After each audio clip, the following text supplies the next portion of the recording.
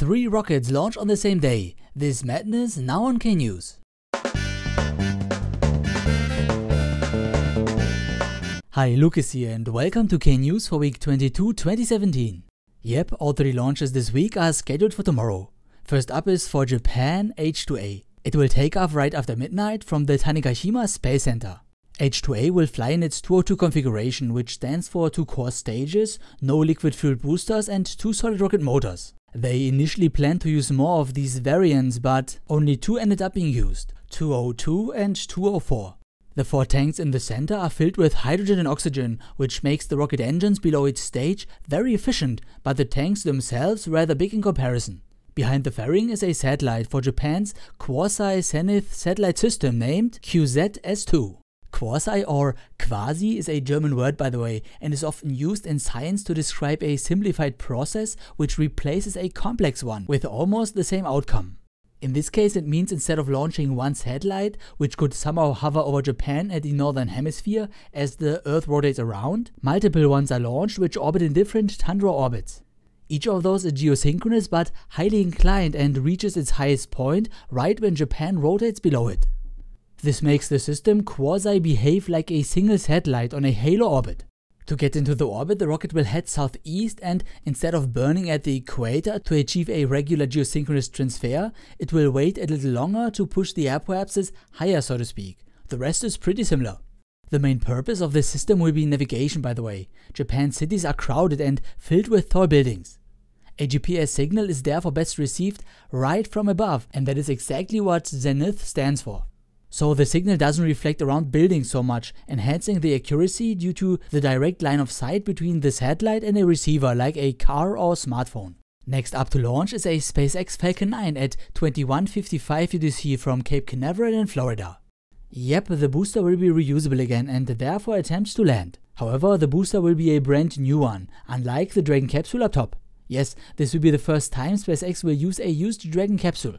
I'm not sure though how much of Dragon will be flight-proven hardware, but it's a great step towards full reusability nonetheless. As all Dragon missions in the recent past, the rocket will head to the ISS and is therefore part of the commercial resupply services. It will be the 11th flight for Dragon V1 to the ISS and there will be 12 in total. This means the time we will see a Dragon V2 fly for the first time comes closer, since NASA contracted SpaceX for more missions using its new capsule.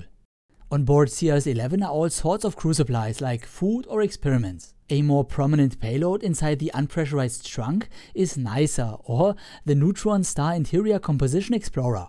It's an instrument which will be mounted on the ISS, since it needs a similar orbit and using a dedicated satellite will be much more expensive. As the name indicates, it will observe neutron stars. These bodies form after stars have burned out and collapse after they have blown up as a nova.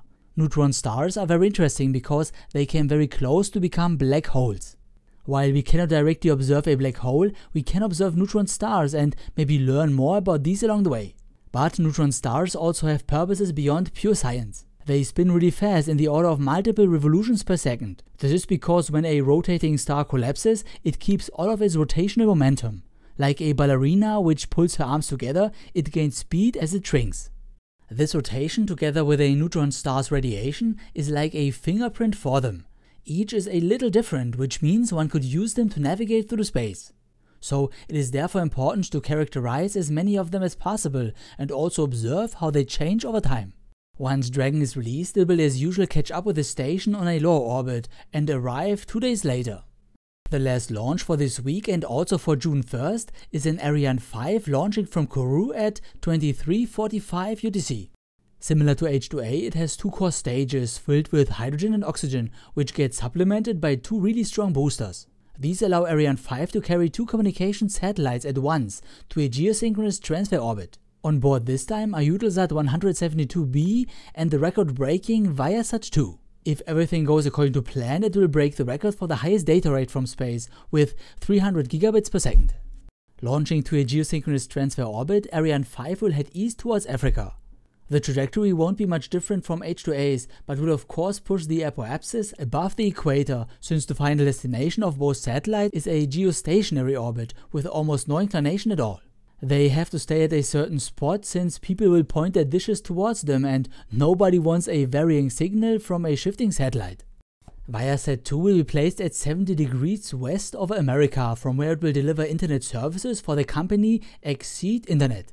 So Exceed customers can look forward to a boost in speed, I guess. However, due to the position 35,000 kilometers away, the latency will remain relatively high, but that doesn't really matter for applications like streaming video, which accounts for the most internet traffic these days. Especially 4K content requires a really high bandwidth. Eutelsat 170b on the other hand will be placed at 172 degrees east, which is somewhere above Australia and Papua New Guinea. Once Ariane's upper stage burns out, it will first release Viasat, then the Zilda cover, and lastly Eutelsat. Both satellites will continue on their own and circularize the orbits in the following weeks, so it will take quite some time before they will begin their duty. Okay, that shall conclude episode 87, and I hope to see you next one if you like. Auf Wiedersehen and thank you for watching.